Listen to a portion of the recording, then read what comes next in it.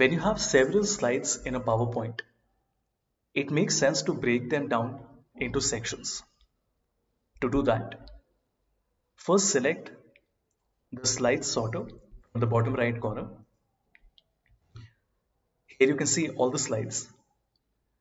Let's say between slide number 5 and 6, we want to insert a section. Between slide number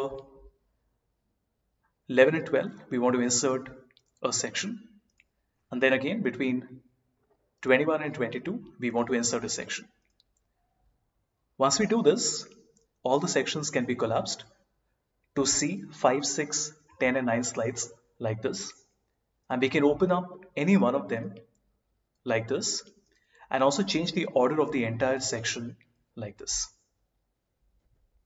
If you want to remove them, simply remove all the sections and the section breaks will go away.